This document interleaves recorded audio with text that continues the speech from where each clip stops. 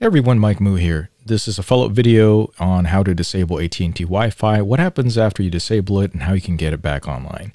So I'm going to share two different main ways to go ahead and do this. Actually, maybe three. I'll do three different ways. First is completely non-technical. So you went in and you disabled AT&T Wi-Fi, and now you want to get it back, or you want to troubleshoot. Simplest way to do that is to actually just go ahead and log into AT&T. The way I do that, since I always forget what the actual website is, in order to manage this completely, is I just go to AT&T.com and then I choose account and then go to my account, all right? That'll take you, actually, you'll pass through to account management. And there's actually a separate website, and I'll have a link down below for this as well, basically to manage your internet. Make sure you have your password to go ahead and log in, and after you do, you sign in. There'll be some options on here. Keep in mind that since I'm recording this January 27th, 2022, if you were seeing this at a later date, there's a chance that, the interface somehow changes. I've noticed last time I checked about this on the AT&T management portal, it changed. But basically what you're looking for is you're going to log in and you're either going to go to service or troubleshoot or get support. Okay. So you're looking for support. Anywhere on here that you can find support is what you want. So as you can see, I have a get support down here, and I got my services, or you can do manage my internet. So you can click on manage my internet. Now I won't be able to actually show you enabling it on because right now it is enabled. I've moved out of LA and I'm back in the San Francisco Bay Area, so I don't actually have direct connection with my home network. So I'm managing this all remotely right now on AT&T. Okay, so once you get into my internet, all right, and this is the shortcut right here. See this URL? That's actually the shortcut to get to it. You'll want to go to click on manage network, all right, or manage Wi-Fi. Let's go ahead and do manage Wi-Fi. Let's see what's going on in there.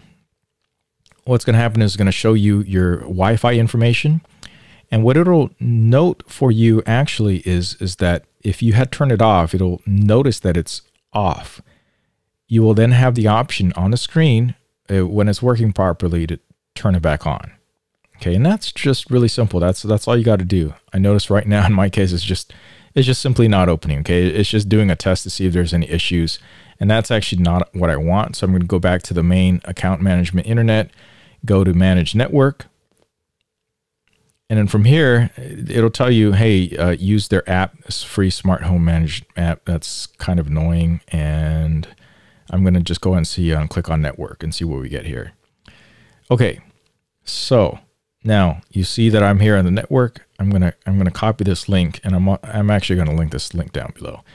What you want to do is click on restart Wi-Fi network or turn on Wi-Fi network. It'll show right here what's going on. Okay, so I actually don't have the option to turn it on because it's on right now, and I had to do this because there were some network issues and power issues down in LA, and there's no one there to manage it. So I had to remotely go in here and go ahead and restart and reset a lot of things. So I don't have the option to turn it on, but it would be right here on the screen right here. It'll be turn on Wi-Fi network or restart Wi-Fi network. Now when it does this, it'll let you know what the settings are somewhere along on the website, and I really dislike the website now. It's kind of hard to find and manage things, but if you don't know what those are, usually it defaults back to whatever's on the sticker on your AT&T Wi-Fi box. All right, so that's one way to do it. All right, second way to do it. The second way to do it is you just reset everything.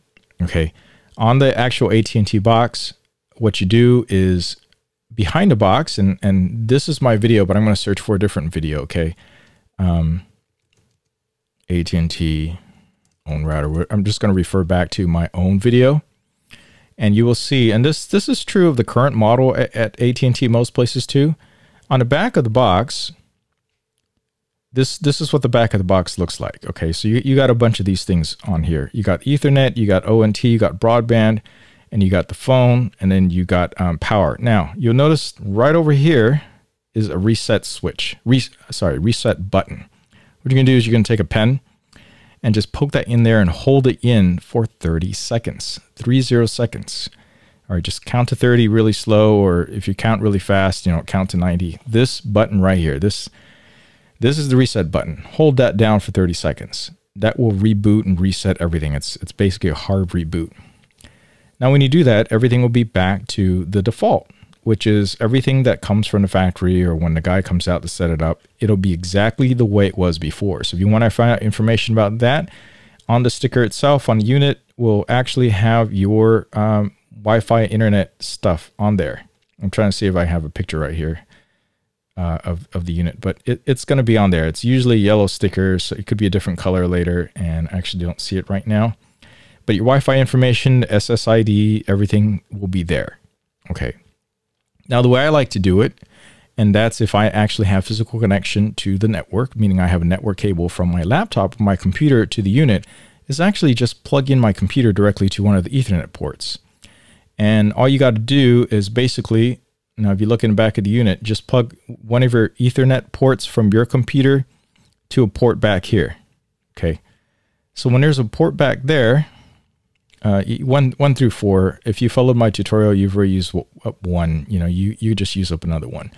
Plugging in there, access the AT&T unit, and there's a default IP address. And the default IP address I covered in a different video. And again, I'm sorry that this isn't like a thorough step-by-step, but I didn't think I needed to do this video, but a lot of people were asking me, and I told them I moved away, so I couldn't really access any of this stuff directly to show you completely. So basically, here's what I'm doing is after you plug in, let's say you didn't change the IP address. Let's say you started out completely fresh. And if you did, then after you plug in your network cable, you just go on in there to, let me find the IP address here. It should say right there. There we go. Okay, it should say on a sticker. It starts with 192.168. I believe it's 192.168.0.254. Sorry, 1.254. See that? Now, for whatever reason, the sticker says something differently. Just go to that sticker. Basically, you type that into your browser, as I'm showing here on this video here, and you just go basically open up a browser and you type in 192.168.1.254. You open that up, and then you follow the rest of this video. Okay, you go there, you open it up. Just look at this video here. You type that in, you go there, and basically you need to log in. Login information is actually going to be a combination of the stuff on the sticker in the back. Okay, so take a picture of the sticker in the back. Actually, this way it's a lot easier to refer to. So take a picture of the sticker in the back, and then it'll have the login information on there and the password to log in. And then once you're in, this is basically the screen you're going to see. Now, as you follow along, you will see, the status of your internet. You can restart it, you can turn it on, you can enable it, and everything from this main part here. Okay, as far as the status, which is very useful. But I'm going to fast forward ahead into this video and show you. Okay, so you needed a device access code, and that's on that sticker I told you.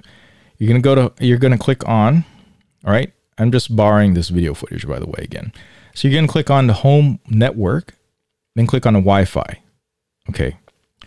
Now, over here, if you had turned it off before, like you followed my last video, this is where you go to set it up again. You just turn it on. You can adjust the network name, SSID, change the password as you want, and adjust all those things. You just come here to turn it back on.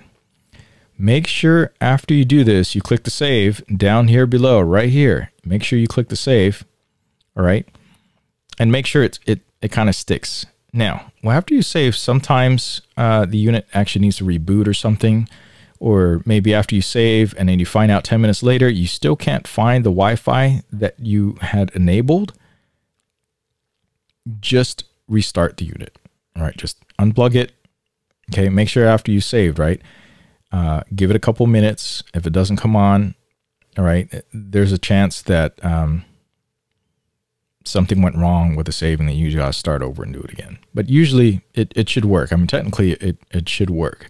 Now I go over the rest of what was available, what options you can choose on here, and explain a little bit about that. But if you look on the right hand side of this control panel, you'll see it writes out in reasonable explanation what each of those things are.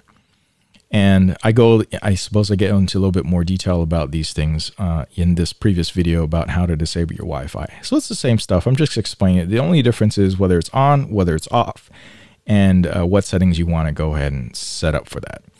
So those are the 3 different ways that you can turn your Wi-Fi on your AT&T equipment back on. And this is 2022. Keep in mind, I am using a video from 2020. Not a whole lot has changed, right? As far as what everyone tells me. And when I had last had access to AT&T on the interface itself, this is pretty much the same as it looked like before. AT&T website is a totally different beast, as I try to show you. It's a little weird to navigate. It's kind of annoying. They kind of want you to use the AT&T Smart Home Manager app. That might actually be easier, but I'm not going to install that app, and I'm not going to use it. So I'm sorry, I'm not going to show you how to do that. It should be very self-explanatory once you get in, though. All right, well, that's it for this video. I hope this is good enough as a stopgap measure for you guys to go ahead and re-enable your AT&T Wi-Fi after you've somehow disabled it or you had some other issues with it. Keep in mind that you can also contact AT&T. You can contact them via chat. You can contact them via the phone. And actually, if you call them, I do believe if you're willing to go through the telephone menu directory, there are some digits you can type in and respond where they will troubleshoot your Wi-Fi for you and automatically, set that back on or turn it back on. That's one of the benefits, so to speak, in terms of AT&T retaining control of your network, is that they can support you better and have remote access and connection to help you troubleshoot issues you might be experiencing. All right, that's a wrap. Hopefully this was really helpful to you in terms of turning on AT&T Wi-Fi. Now, if you want to turn it off, again, I have that other video. Please check that out. Now, if you found this video useful to you, please give it a like. And here are a few other ways to support me. One of them is to like it and subscribe to my videos. Another way, if you want to buy me a coffee, I have a link to PayPal over here. Just scan it with your phone or check out my links below and seeing how else you can support my channel. Again, thanks for your support this year.